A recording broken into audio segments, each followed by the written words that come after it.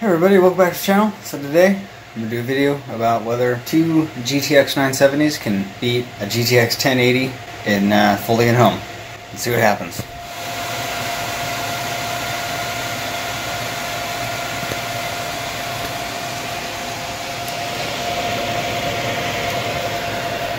So I started off by running 3 work units in a row on the GTX 1080.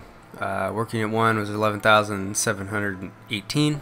05073, so the GPU pretty much peaked out at 73C the whole time.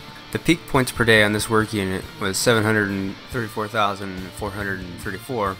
The lowest points per day was 599,055, and the ending points per day were 688,783. The ending credits for this work unit was 101,376. The next work unit was, again, 11,705, but the variation was 0,38271. Peak points per day for this work unit was 666,059. The low was 636,808, and the end credit was 648,344.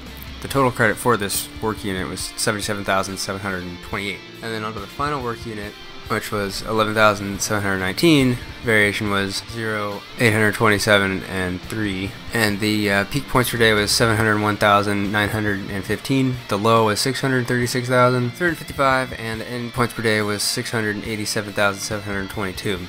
Total credit was 77,762. But the average across all 3 work units, the peak points per day is 700,802, the low is 624,072, the end credit was 674,949, and the average total credit was 85,605. September 1st, 2018, around the same time I was recording all of this, I had a peak of 822,239 points per day on this work unit. I think it all has to do with running OBS and recording everything, but since the NVIDIA GPU cores seem to eat up 1 CPU core per work unit along with the GPU, I don't think it totally had an effect on it, but you know, in different work units vary. So far so good with the 1080. I have a lot of footage to go through to get an average. Alright, let's get this card out of here. Single 8-pin. All 3 of these cards are 180 watts, so when I'm running the 1080, maximum it's going to hit 180. And running both of these cards, both going to hit 180. About 180. Probably not all the way, but still, it's a lot of watts. And so if they don't meet what a 1080 can do, then we'll have our answer. So this is also the Gigabyte G1 Gaming. I love this card. It's like my most favorite graphics card I've ever bought. This backplate on there. Fantastic. Yeah, I may in fact like Gigabyte cards. I don't know why. Hey Gigabyte, send me stuff. Please. The 970 G1 Gaming in the first slot. This thing's huge.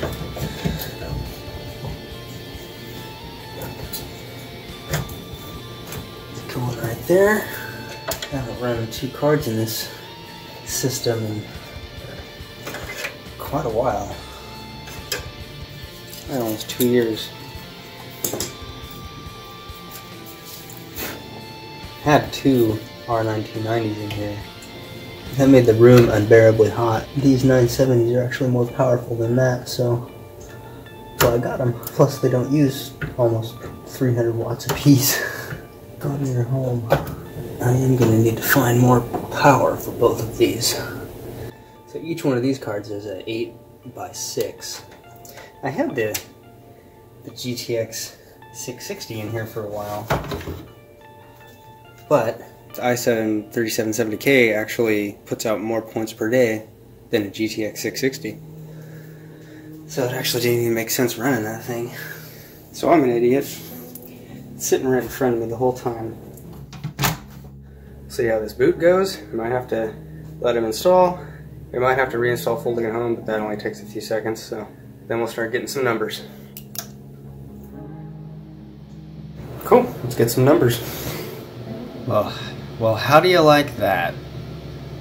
Hasn't updated in a while, and right when I want to go do this, I want to get some numbers. No, Microsoft has to put out an update. Gotta get them fresh, tasty drivers. Almost done.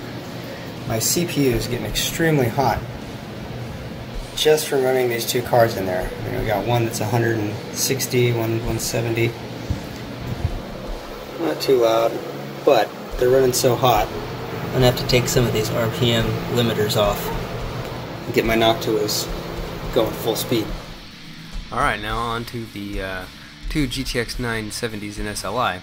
The work unit was 11,712, 264, 114. The peak points per day for both cars at the same time was 505,867. The low was 492,000.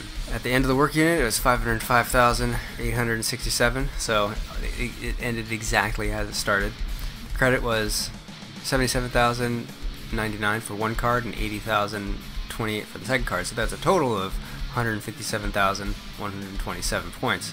So it does beat the 1080 in total points at the completion, but the total points per day during and the length of time it took to run. So the issue I ran into, which I already knew was going to happen, is the two cards combined still took about 10 hours to complete. And so what I did was I had to stop my run because I couldn't actually get 3 work units done overall with both cards. So I only ended up doing 1 work unit. It isn't a very good control group, but that's how I had to do it. I kind of ran into a time limit here. These two cards are used in 2 different other computers that I showed off in another video. When I used to run these cards, the two 970s in SLI, in August 2016 when I was running these, I did see an all-time high of 684,203, so that was the peak performance I had seen with these. And that's up against the R9290s that I had before that, the power-hungry beasts that are like thermonuclear reactors. Those actually peaked out at 420,087, so it shows you the compute performance compared to between these two cards, but then also up against what the 1080 can do. Alright, well, there you have it. A GTX 1080 versus 2 GTX 970s in SLI, which SLI doesn't matter with folding. You can put 4 cards in there and you don't need a bridge for any of that, so it doesn't care. You can even put, say, a 1080 and a Vega 56, Vega 64 in there, and it'll run it just fine. Folding doesn't care. It doesn't care about the drivers or anything. It's just, well, whatever the newest driver is or the best driver for folding. It definitely proves that 2 970s can't beat a 1080 in folding. And then also, what I was dealing with before with the 2 R9290s, which, let me tell you, those things made the room unbearable. They were so hot. The amount of power, I mean, I only had a 750 watt power supply when I had those, and I think it was maxing that thing out pretty hard, so I upgraded to the 1000 watt EVGA. That thing's going to handle anything I throw at it, so I'm pretty satisfied with that power supply. Anyways, I hope you guys like this video and maybe you learned something from it. Maybe you think I'm, you know, full of crap, but, you know, whatever. Folding's awesome and helps a lot of people, so if you liked the video, dislike it. If you thought the video sucked, give it a thumbs up. See you later.